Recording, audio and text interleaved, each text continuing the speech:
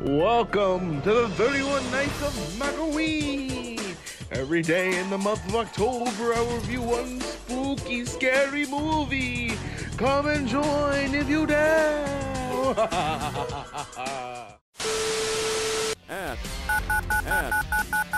Oto SS lol www you went to lol. There's so much to say about Apollo 18, but yet so little to say. It's a film when it came out back in 2011, I wrote off as a lazy attempt to be a sci-fi found footage film. Like, not even film, a B-movie, and moved on. But a few years later, I saw the film on Netflix and decided, why the hell not, and watched it. And I have to say, this is an okay film. It's not, like, a bad film at any means, but it doesn't do enough for me to truly stand out on its own.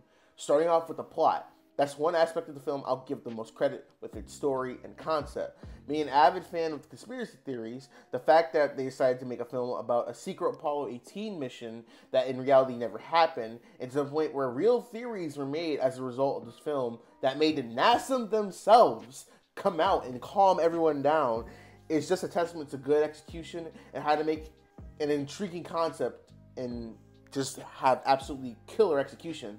However, the same cannot be said about the rest of the elements of the film. The characters of Apollo 18 are some of the most forgettable characters I've ever seen put to a film in a horror movie.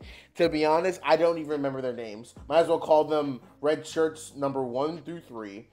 The horror elements were hit and miss. The whole horror was built on tension and the fact that the film makes you figure out that the aliens are the very moon rocks that they're collecting in their probe.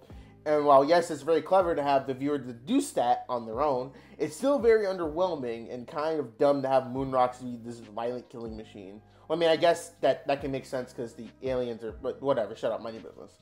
And lastly, the ending of the film was just plain disappointing. They built up a good 2-act structure, but when it came to the 3rd act, I say that's the film's biggest weakness and brings us down tremendously. It kind of ends in that all is lost, and that's it. It's like, end credits. I'm like, wow, that's very disappointing. Apollo 18 was released on September 2nd, 2011 with a budget of $5 million. After its run at the box office, it will go on to gross $26.2 million.